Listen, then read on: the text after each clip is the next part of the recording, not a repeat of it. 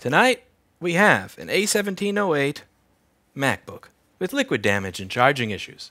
Let's open up this MacBook and figure out what's wrong with it. Let's try and figure out why this MacBook is here. First thing we're going to do is unplug the battery so that I can see how much amperage it's using directly from the charger.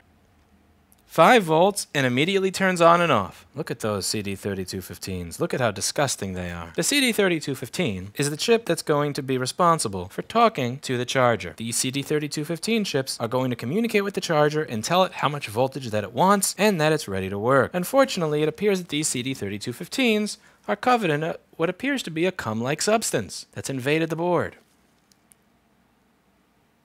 Ew.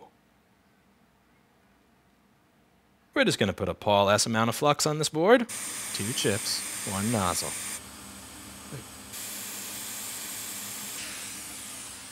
And now we're going to cool off the board using rapid cool technology.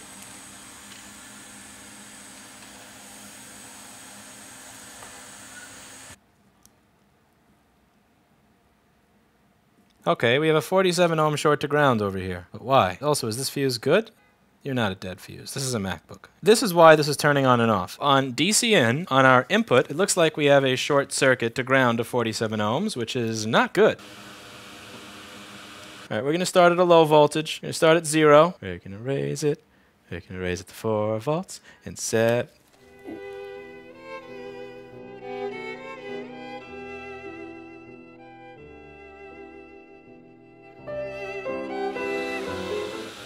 This is at 3 volts. Looks like we found that short circuit. Random.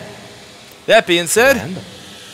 this board is going to be left for Paul. Thanks for watching. And as always, I hope you learned something. Random. Random.